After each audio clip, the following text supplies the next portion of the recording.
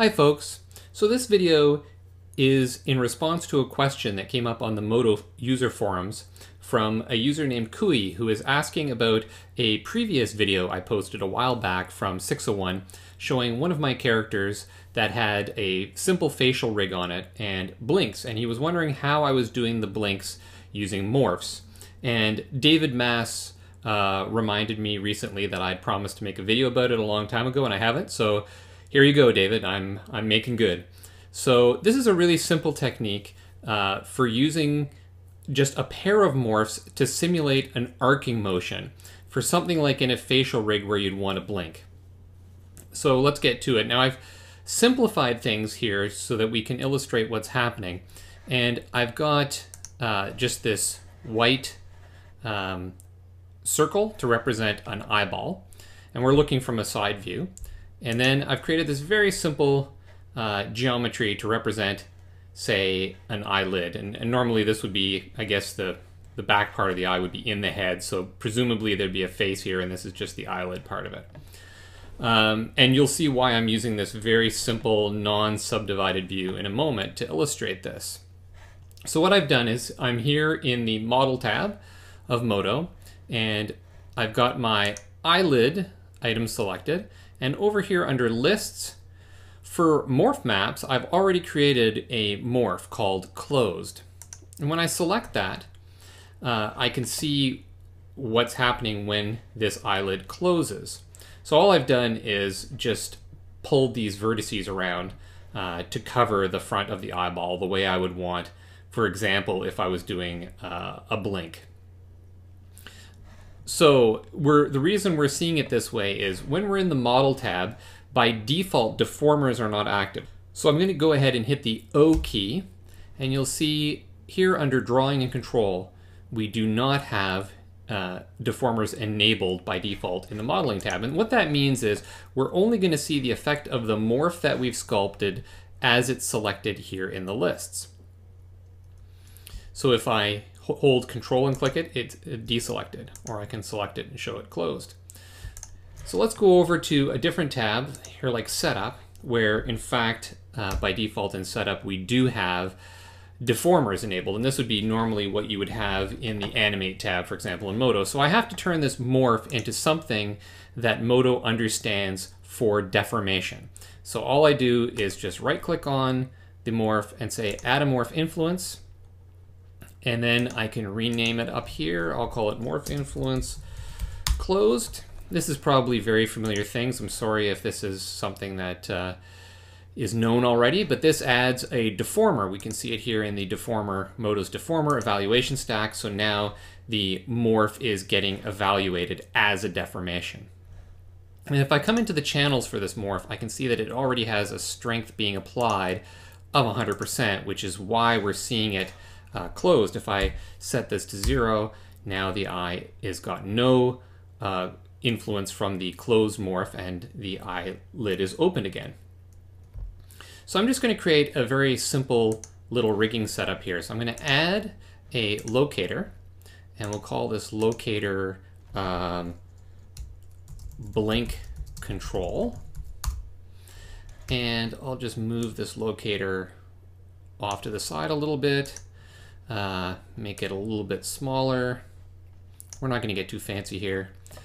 And I'm going to create a user channel for it. So the only reason I'm really creating this locator is just to have the user channel sit on the locator. So when I go to Properties, under User Channels, I can say Add a User Channel, and we'll call this Blink. I'll make it a percentage with a minimum value of 0, a maximum value of 100. Okay, and the last thing I'm going to do is come over here to Assembly and set the command to perform a channel haul when, so this is going to activate channel haul when I click on this item. So when I click on the item, it pops up the channel haul for the blink, which goes from 0 to 100. Right now it doesn't do anything, so what we want to do is drag our blink control down here into the schematic. And we can see the user channel ready to go. And the next thing I want to do is for the Morph Influence deformer, I want to take its strength value and channel and drag that into the schematic, and we'll rig up the blink to the strength. Now when we activate this, we can see what happens as this blink deformation occurs. But you'll notice we've got a big problem. So even though if this was three-dimensional, I would have sculpted it so that the blink looks correct in the morph when the eye is closed, but while the blink is happening, you can see it's cutting through the eyeball. So as we're blinking here, this would look really bad. I mean, our blink would be sinking into the geometry of the eyeball. And that is because morphs interpolate between them linearly. This means that the point, each point, so this vertex, is going to go in a straight line from this to the next morph position. So if we watch this vertex, let's select this guy here, that vertex.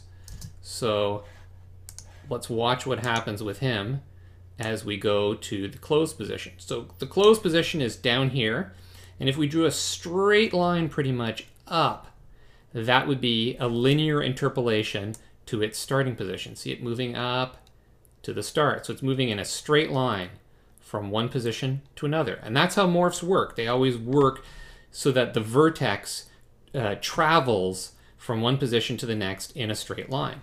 But this is a problem if we want something like a blink that should follow more of an arcing motion around the outside of the eyeball. So a really simple hack to fix this is to add a second morph. So I'm going to come back here to the eyelid item and go back to the model tab. And I'm going to deselect our closed morph, and I'm going to create a new morph. And we'll call this one Out. Now, what I'm going to do in this case is I'm just going to grab these vertices, the ones that travel around the outside. I'm going to use a linear fall off, just because I know that this point, as this blink happens, this point is not going to need to be pulled out as far as this point that travels around. So I'm now just going to activate move, and I'm going to move these out. And because of the fall off, the ones out here are moving more than here. In some cases, you might want to actually move, depending on how your geometry is constructed, instead of just out, you might want to actually move up on a 45-degree angle. So I'll show you that in another model coming up. But in this case, just pulling it out will work fine. So I'll drop that tool, and now we have the Out Morph and the Closed Morph. So we've got two morphs going on now. Of course, for this Out morph, I now need to create another deformer. So let's right-click on it, say Add a Morph Influence. We'll rename this Morph Influence Out. We'll go back to Setup.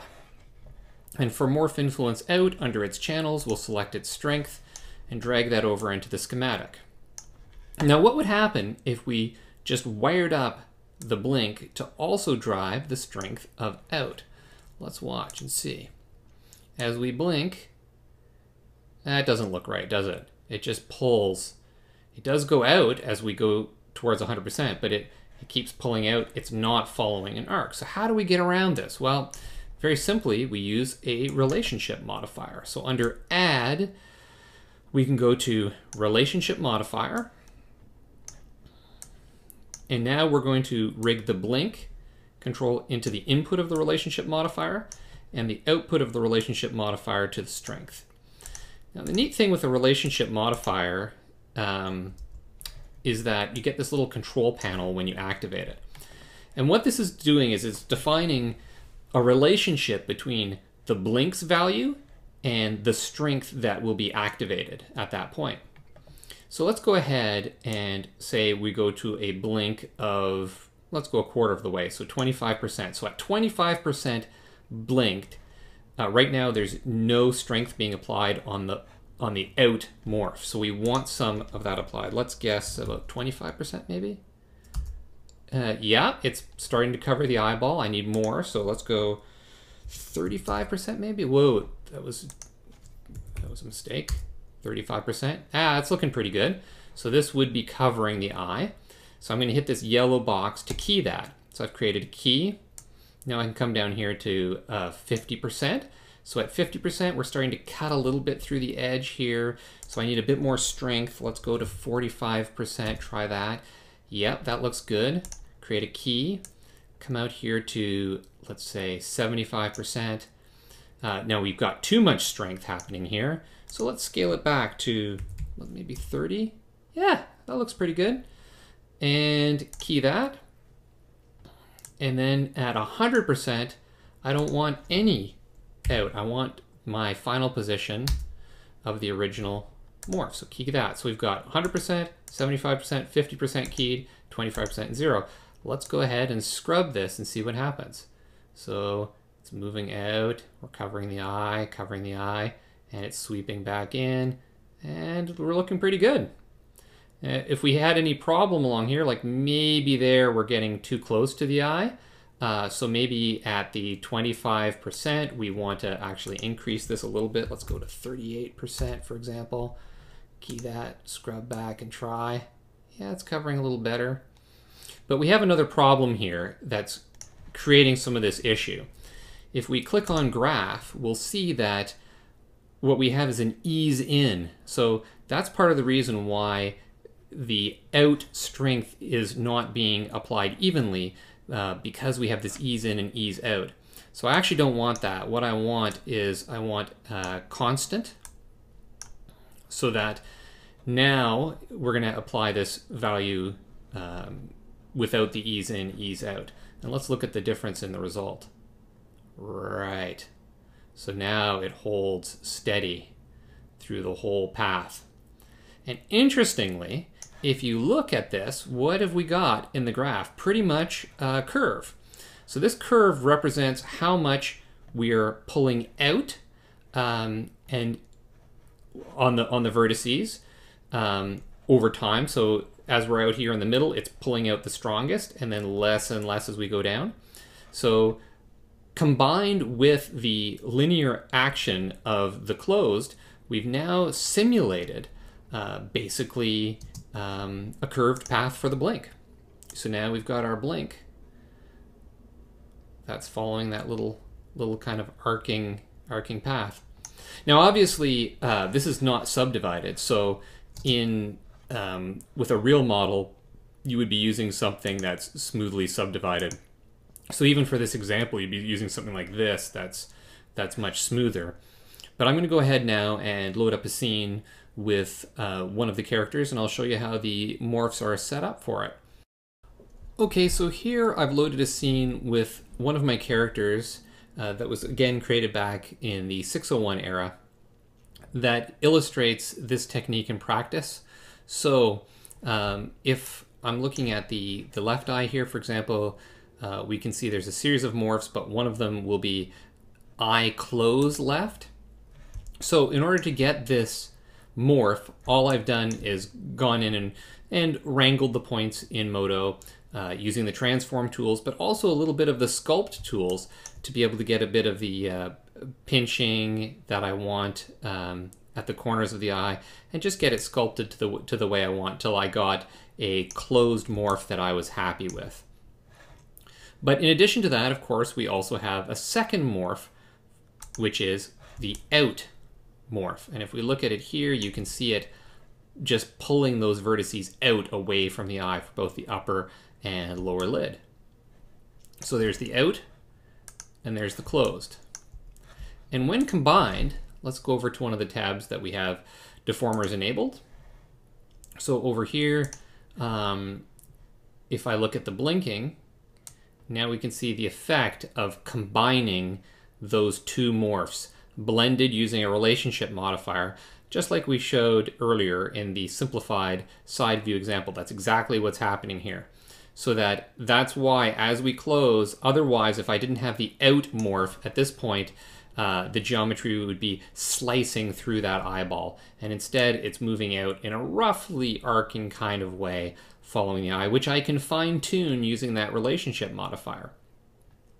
Now I know some people will probably be asking at this point, hey, why are you showing us this knuckle dragging technique using morphs instead of some sort of sexy technique like order of operation facial rigging? And for anyone interested in that, I strongly recommend Brian Tyndall, aka Hippie book, The Art of Moving Points, which is an absolute gift to the community from a legendary artist who has done the modeling and facial articulation for some of the major and iconic Pixar characters. And this book really describes a system which comprises both how you construct the topology as well as the consideration of how that topology is going to move and be articulated.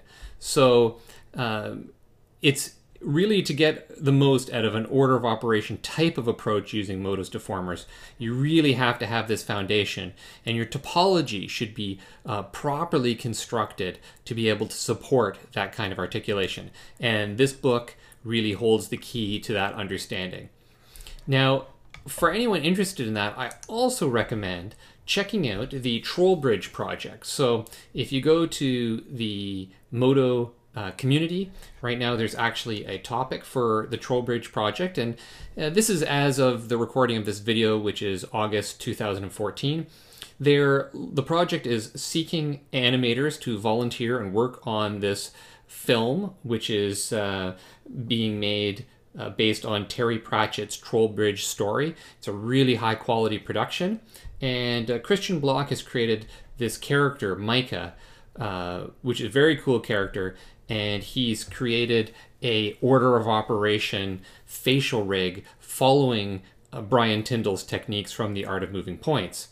And if you're interested in seeing how such a facial rig would work in practice, this is a great way to check it out, but it's also a great opportunity to get involved in doing some animation on a really cool project and working with a full production type of rig in Modo. So all that said, why would you ever use morphs instead of an order of operation approach? Well, there's a couple of reasons. One is that if you have a character with non-ideal topology, and that could be because you were given a model, perhaps the model was created from scan data, maybe it's a game type low poly model that may not be really suited to an order of operation deformation approach. Whatever the reason, certainly when I created this model, I wasn't looking at order of operation approach. I hadn't read Brian's book yet. If I was redoing this character today, I probably would use an order of operation facial rig because it provides more flexibility in it than a morph-based approach. And certainly my topology is not ideally suited for that type of approach. So the morphs is pretty much the way to go for this character. The other thing about morphs is that they're very fast to set up, and using things like Modo sculpting tools, you can create a lot of expressions really, really rapidly, a library of facial expressions, and it's really simple to rig. So if you were in an instance where, for example, you were doing a very specific shot for, say, a commercial, where you know exactly the performance that that character has to do, obviously through the years people have done some great performances with just using morphs. So it is possible, but especially I think if you know going in what you need that character specifically to do, then using morphs could be a fast way of achieving that without the time that it may take to rig up a full order of operation rig. That said, a full order of operation rig will be a lot more flexible in a production, especially a longer term production, but it's significantly more complex to rig. And you also really need to set up your topology right from the start to work correctly with that. So that would be my thoughts on facial rigging in Modo. Perhaps in future I'll take a look at doing a video showing some order of operation type of facial rigging and how the eye blink would be done instead with an order of operation instead. That's a topic that we won't cover today, but hopefully this will be of use for those of you who want to just use morphs for whatever reason for doing your characters in Modo. So thanks for watching.